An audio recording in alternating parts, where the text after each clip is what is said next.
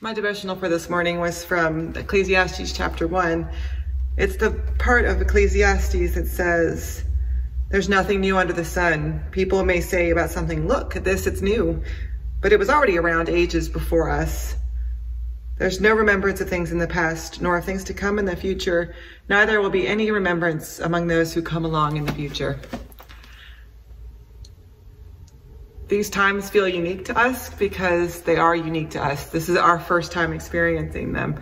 I've heard so many times that this is unlike anything we've experienced in our lifetimes. And it's probably true for most of us that this is a new thing. It's like something we've never experienced before. But it's not a new thing for God. This is not something new that God has not seen before. This is old hat for God. And so we can trust that God has got this under control, that God has seen it and God has been there and God is present in these times. And so it feels new and unique to us, but it is not new and unique to the world, to creation.